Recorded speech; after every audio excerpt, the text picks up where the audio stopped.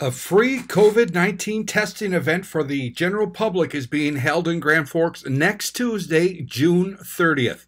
Grand Forks Public Health, in collaboration with Grand Forks Emergency Management, North Dakota Department of Health, with support from the National Guard, will host a drive-through COVID-19 testing event in Grand Forks. Testing will take place on Tuesday, June 30th from 9 a.m. to 2 p.m. at the Alerus Center.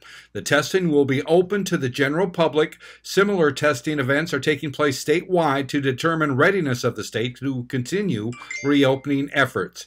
The test at this event is a point-in-time test. If a person was tested in the early stages of the infection while incubating the virus or exposed to the virus after they were previously tested, they could then later test positive for COVID-19. Therefore, those that have previously tested negative are invited to be tested again. Additional event details. It's strongly encouraged to complete the online screening questionnaire prior to the event at testreg.nd.gov. The goal of the event is to test 1,000 people. There is no cost for the test, and health insurance is not processed.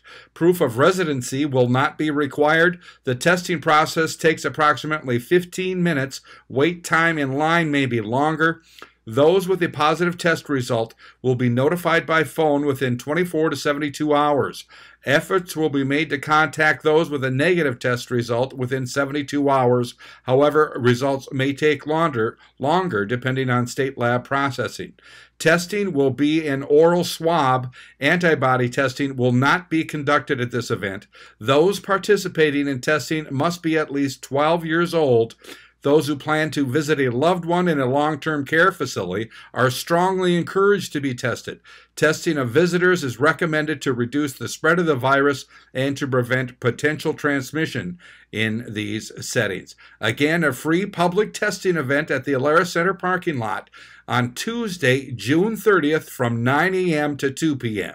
I'm Neil Carlson reporting for iNewZ.TV.